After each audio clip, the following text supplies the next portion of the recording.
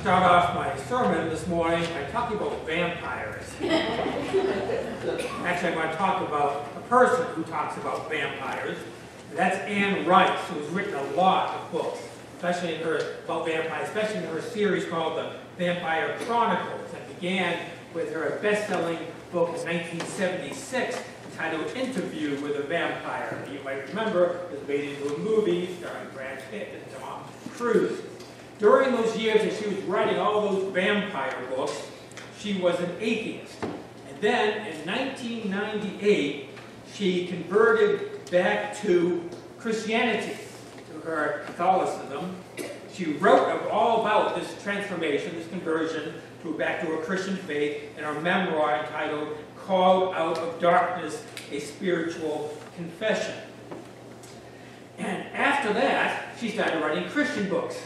She wrote several historical fiction on the life of Jesus, a series called Christ the Lord, which are very good. I've not read any of the vampires. I'm not into vampires. But I have read the Christian stuff and this memoir. In fact, the church that I served out in Western Pennsylvania, we had a Christian book club that every other month, and we would pick a book and we would read it. And we read several of her Christian books. Then in 2010, she did another U-turn with a very public rejection of Christianity.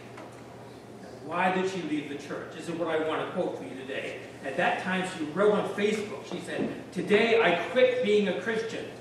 I'm out. I remain committed to Christ as always, but not to being a Christian or being part of Christianity." She goes on, explains, "I refuse to be anti-feminist. I refuse to be anti-artificial birth control. I refuse to be anti-democrat. I refuse to be anti-secular humanism. I refuse to be anti-science. I refuse to be anti-life. In the name of Christ, I quit Christianity and being a Christian. Amen," she said. I begin my sermon today by quoting this by Anne Rice because her journey is echoed in a lot of other people's spiritual journey. A lot of people have left the church. I'm not talking about our church here, Sandwich. I'm talking about the church in general, the church with a capital C. People don't go to church the way they used to. I'm reading a book now by Diana Butler Bass entitled Christianity After Religion, The End of Church and the Birth of a New Spiritual Awakening. And in that book, she unpacks a lot of data from surveys and studies in the last few decades, and she explores what we in the church already know, we've known for a long time, that Christianity is declining in America. It was just mainline Protestants that were losing members. But in the last 10 years, it has spread to conservative and evangelical churches. You know, a few decades ago, it was popular to observe that the liberal churches were declining, but the conservative churches were growing. In fact, Dean Kelly wrote a very influential book back in 1972 entitled Why Conservative Churches Are Growing, a study in sociology of religion. Well, that is no longer the case. He could not write that book today. Evangelical churches, conservative churches, even mega churches are losing people. Even the Mammoth Southern Baptist Convention that always prided itself on growing and growing every year for the last 10 years has seen decline in membership and in attendance in baptisms. This decline has been picking up speed in this century. All the studies that have been shown show that the younger you are, the less likely you are to be part of any church. And we see this in kids and what they know about religion and what they don't know. It's amazing how little a lot of kids know because they have not been brought up in the church and their parents have been brought up in the church. I'll tell you a story about a pair of twins. They're in first grade now. This is the kids of Andy George. I don't know if you remember Ann and Arthur George. They had 3 kids, and their kids were part of the Sunday school here, and they were part of the youth fellowship here. Well, Andy got married to Julie, and they have twin girls, named Maggie and Hannah. And this Easter, she said this, and Julie put it on Facebook, of course. She said, this is what Maggie said. I prayed to the Easter Bunny. Just that's bad enough, you know. I prayed to the Easter Bunny to ask him not to bring Hannah an Easter basket. Just when we were trying to raise our kids right, you know, come up with something like this. You know, the fact is, in our society, as the older generation is dying, so are the churches. I look at the churches that I have served over my 40 years of ministry, and I see it. Let's just take, for example, our church here in Sandwich, and let's take the Methodist Church down in Boltonboro that I've become familiar with because we've been attending there since last summer. Back in the 1980s and the 1990s, both churches had building programs because the Sunday schools were growing. We had so many kids, both these churches did, that had no space to put the kids. I mean, we had the balcony broken into 2 different sections for 2 different classes. We had 3 classes down the fellowship hall that was set up with these dividers. So we felt like we had to have space for these kids for Sunday school. So we put a lot of money and time into raising all this money, and raising up, literally, the Baptist meeting house, and putting all this space, Sunday school space, and office space underneath. Now, the Boltonboro Methodist Church at the same time was doing the same thing. You might remember when that Methodist church in Boltonboro, at the corner there, was just a little tiny roadside chapel. But now it has this beautiful educational building and beautiful fellowship hall in it. Now, both of these congregations have only a handful of kids. These local churches that we know about are not unique. The story is repeated in every town in the country, and especially here in New England, where the decline is the sharpest. The South hasn't yet caught up. You know, the South is still living in the past in a lot of ways, but even they are seeing declines. The handwriting is on the wall. People do not go to church the way they used to. We know that from our own personal lives, that our family members and friends and neighbors do not go to church the way they used to. Even Christmas and Easter is not what they used to be in the churches anymore. Now, if you ask people why they don't go to church, there'll be a lot of different reasons that they will give. Today, I want to give some reasons to go to church. Now, I know I'm preaching to the choir, literally. You are here, you're in church, and I'm telling you why you should go to church. But I'm going to preach this anyway. And I'm going to make it personal, why I go to church. I love church. And I'm not exaggerating to say it is the highlight of my week.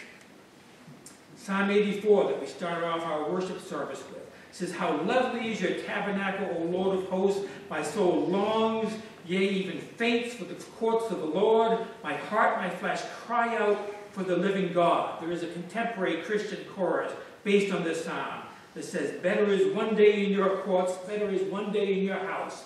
Better is one day in your courts than 1,000 elsewhere." I look forward to church all week. And I am disappointed when the worship service does not meet my high expectations. That happened on Easter Sunday when we were down in Daytona. We spent Easter in Daytona Beach. And first of all, I wanted to have sunrise service on the beach. I thought, how wonderful would that be? I couldn't find any sunrise service outside. There's one inside. I don't want to be inside.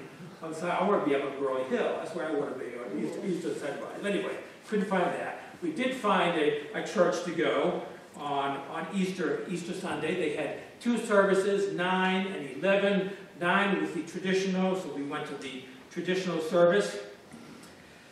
And I just was disappointed, I'll tell you. I was disappointed by the preaching that I thought was dull, and I was disappointed with the attitude. They decided to use Easter. It was a big church, by the way. It was at the service we went to, probably had about 600 people there. And they had another 11 o'clock service. I don't know how many were there, contemporary. They probably had just as many. So say at least 1,000 people were going to this church. But they decided to use Easter Sunday as a time to kick off a program to get new members. So they divided the whole congregation into 4 different parts, pointed colors. They each had their own cheerleader. They passed out little brochures they were supposed to give to people to invite them to a picnic that was coming up in a couple of weeks. And I'm saying, this is about Easter.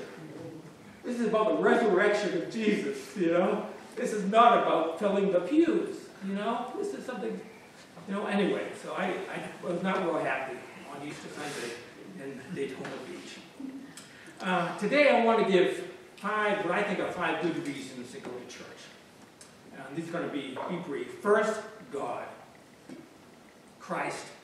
Truth, meaning, purpose, ultimate reality, whatever word that you feel comfortable with to describe the divine. I use the word God, but when I try to define God, then I realize I can't. Any definition would not be God. I attend church primarily for spiritual reasons. I hunger and thirst for the presence of God. And I find that presence of God in church. Ever since I was a young teen, the quest to experience and to know what is really real, what is truly true in the universe has been my driving passion. And I have found that in Christ, in God, and in the Spirit. And the church has been the vessel through which I have experienced God most reliably. Now, a lot of people will say that they can experience God on their own and they don't need church. They say they can be spiritual without organized religion. And apparently, people are increasingly, more and more people, are opting for that path. But when I personally try to be spiritual without being religious, I get off track. I get wrapped up in a lot of non-spiritual junk going on in my life. As imperfect as the church is, for me, it is a necessary part of my spiritual pilgrimage. That is when I was looking for a new church after I retired from here, and I thought it was inappropriate for me to attend here as a previous pastor. I started looking for another church, and I persisted week after week, month after month, going to countless churches in the area. I suffered through a lot of bad sermons, a lot of bad theology, a lot of bad music, and I understood right then why people do not go to church. But I went every Sunday for a year until I found one that was able to connect me to God and Christ in a meaningful and intellectually satisfying manner. The experience of the living presence of the eternal God is the primary reason I go to church. Second, I go for community. I go for you. I go for people. Where 2 or 3 are gathered in my name, Jesus said, there I am in the midst of them. It's not enough to be individually spiritual. True spirituality is not just feeling close to God when walking in the woods or sitting by the lake or reading a spiritual book or listening to a spiritual teaching on YouTube or on a Christian radio station. True spirituality is a community experience. We are social beings. We cannot grow spiritually without a spiritual community. We are deceiving ourselves if we think we can. The Bible says that God is love. And you can't love without people. You can't grow in love without trying to love people. Love is about other people. It's not just a general love of humankind. It's the nitty-gritty, painful love of dealing with people that sometimes you can't stand to be around. That person on the church board or committee just rubs you the wrong way. The person that has theological beliefs or political views that you don't like. Loving that person is what the church is all about. It's what true Christian spirituality is all about. Not something general love. Charles Schulz, the creator of the comic strip Peanuts, famously wrote this line for his cartoon character Linus. I love mankind, it's people I can't stand. Jesus taught us to love people. He taught us to love our neighbors. The second greatest commandment, he said, next to loving God. The Apostle John says you can't truly love God without loving your neighbor. Church is where we learn to do that. John says, if anyone says, I love God, and hates his brother, he's a liar. But he who does not love his brother whom he has seen cannot love God whom he has not seen. Jesus even challenged us to love our enemies, which is a revolutionary teaching. That is the highest and most selfless spiritual love. That is the goal of the Christian love, to be able to get to that point in our lives. And loving our Christian brothers and sisters is how we practice. How we practice to love other people that we might not like so much. Life in the church grinds the rough edges off of our soul and forms us into the image of Christ, which is what the process called sanctification is all about. This process can be uncomfortable. It can be downright painful at times, but that's the price of spiritual growth. And you can't get that by taking a hike and communing with nature, by watching a sunset, or reading a book. You only find that in a community, in church. Third, I go to church for worship. Now, this is kind of like my first point about God, but here I want to focus on the forms of worship. I love worship services. I love the rhythms of the church calendar that organize my life. I love church music in particular. There's something about live, sacred music that lifts my soul into the presence of God. I couldn't wait this morning to get here and to sing with you when morning gilds the skies. My heart waking cries, may Jesus Christ be praised. I love organ music, and that's becoming a lost art to play the organ now. A lot of churches are opting away from organ music and going to electronic music with electric guitars and electronic keyboards and drums. And for many people, that connects them to God, and that is fine. And I like some of it. But when I am visiting a church, and I have a choice, like I did down Daytona, between the contemporary and the traditional, I'll get up earlier and I'll go to the traditional service. I went to a large evangelical church in our area one Sunday. They have a contemporary service where you have to have earplugs to protect your hearing. I lasted all of 10 minutes before walking out. I turned to Jude and said, I gotta get out of here. I know for many people, they love that. And that brings them into the presence of God. For them, that is inspiring. And that's fine. It works for them. It doesn't work for me. I sure hope they have a traditional music service in heaven. Otherwise, I don't know what I'm going to do. If I die and I wake up in the afterlife and I hear contemporary Christian music, I'm going to be afraid I land in the wrong place. Then there's the other parts of worship. Scripture reading, prayer, preaching. For me, good preaching is very important. One of the big reasons I go to a church is to hear the Word of God proclaimed. I don't have to always agree with the preacher's interpretation of the Scripture. But it's good if I agree more than disagree most of the time. But mainly, I want to be challenged intellectually and spiritually and theologically. I want to hear creative, insightful interpretations of Scripture. I want sermons that confront the idolatries of our culture, including the culture of the church. I don't want conventional wisdom. I don't want tired old orthodoxy repeated again and again, or political correctness, or spiritual correctness for that matter. I want preaching that disturbs me and disturbs the principalities and powers of this world, and government, and church hierarchies. I want prophetic preaching. I want preaching that questions the sacred cows rather than giving pat answers. Inspiring music, inspiring preaching, inspiring liturgy is why I go to church. Fourth, I go to church to be inspired to act. For me, the power behind action that the church needs to do is compassion. And I think the church has a great opportunity right now. We have a unique time, a unique moment in time in our society, which I don't think that we've seen since the 1960s and 70s. Maybe it only happens every 50 years or so, but it's happening now. And I'm referring now to the movement that's gaining momentum against gun violence that's being led by the nation's teenagers. We just saw it Friday, for the 19th anniversary of Columbine.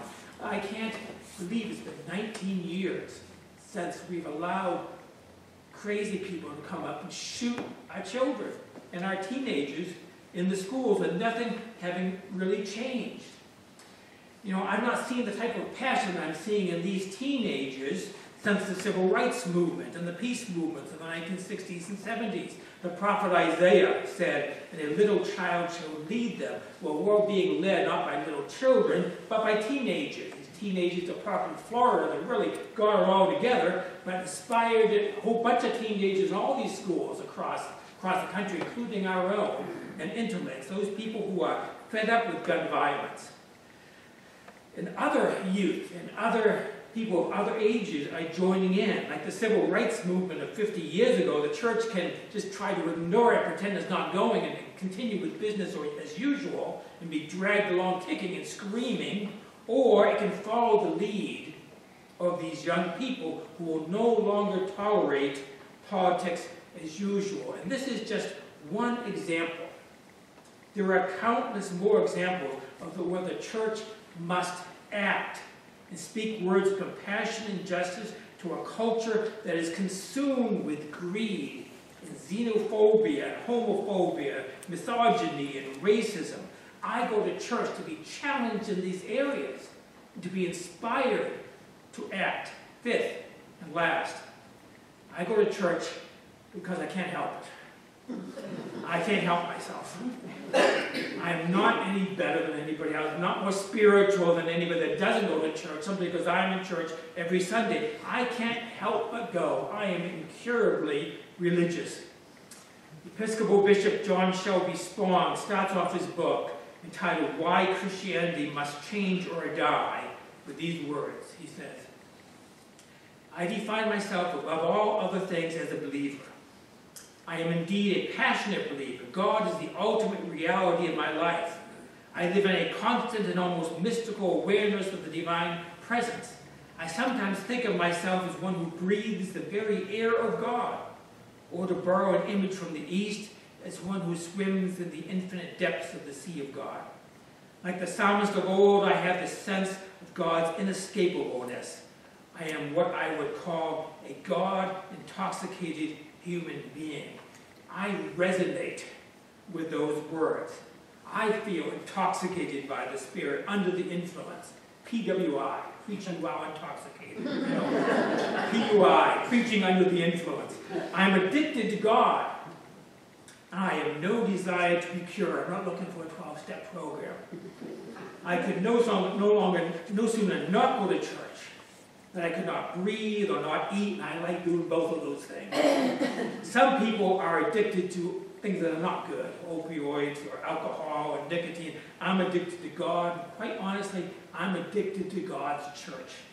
The question is, how can we get others hooked on God and hooked on church as a place where they can encounter true God? Early in the sermon, I referred to the book by Diana Butler Bass entitled "Christianity After Religion: The End of Church and the Birth of a New Spiritual Awakening." She thinks we are in the midst of a new spiritual revolution that is breaking apart the old wineskins of traditional Christianity and the so-called institutional church. She thinks that people will increasingly find new expressions for their spirituality apart from the church, and that the church is dying and it needs to change, or it will be quite literally the end of the church. The question is, how can we help the church to change? How can we help people to experience what we experience in church? To find God and truth and meaning and purpose in it, to see the value in it. Then the church will have a future. Let's bow our heads in prayer. Heavenly Father, we thank you for your church. We thank you for your Holy Spirit who fills us, inspires us, and leads us as your church on earth. Lord, we pray that we might be vessels of your Holy Spirit, that people might see what is in the lives of your people and they want that. And that we might be contagious Christians, that the power of your Holy Spirit might break forth the forms of the church and might go forth into the world that others might know of your love and your grace. We ask this in Christ's name. Amen.